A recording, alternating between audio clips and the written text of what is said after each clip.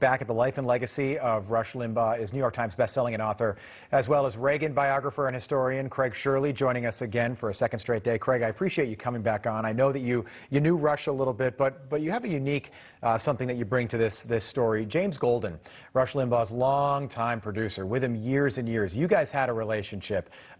You still do today. You still do to Rob, this day. thank Rush, you. by the way, Rush's staff, unlike so many in this business, whether it's TV or radio, they hang around.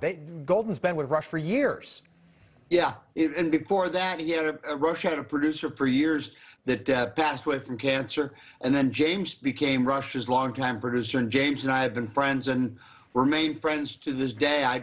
When I wanted to get some things done, as you know, if you want something done in electronic broadcasting, you go through the producers. Right. And I dealt with James. We dealt with James a lot, and my wife Serena and I went down to West Palm Beach, and we spent an afternoon with James, a lovely afternoon. He remains, a friend to this day, and of course, he's just a swell person whatsoever. You can't say enough about him. Loyalty is so rare in any business, but particularly in the broadcast business. It's interesting to me that Ronald Reagan decided to comment on Rush Limbaugh shortly after he left the Oval Office. Reagan said that, where was a guy like this, 30, 40, 50 years ago in conservative media? I could have used him, right? Didn't exist, could have used him. Rush Limbaugh's career really started in the late 80s as Reagan's time in the Oval Office was ending. But boy, Rush Limbaugh changed the dialogue around conservatism in America, didn't he? Yeah, Rob, this is a very interesting question. Where does Rush Limbaugh belong in the panoply of American conservatism? I wouldn't put him up there with Reagan or Buckley or Goldwater, but I would put him up there with Newt Gingrich and maybe and many conservative authors. No doubt that he was important to American conservatism, especially back in the 90s, especially during the '94 campaign, giving voice to Rush's campaign, to Newt's campaign, to bring a Republican Congress to Washington, which he was successful at doing. And Limbaugh was an important and integral part of that campaign.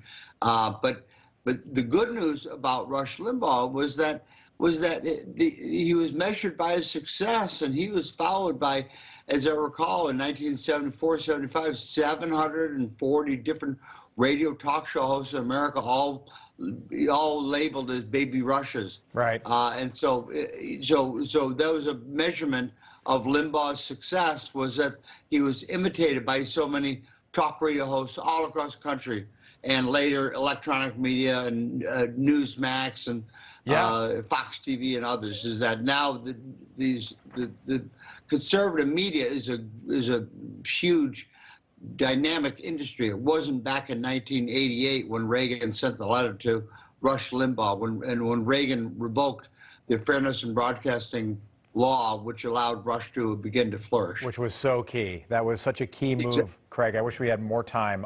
It's just amazing. Rush Limbaugh had a constituency every week of 25 million listeners. That'd be the third or fourth biggest state in the country.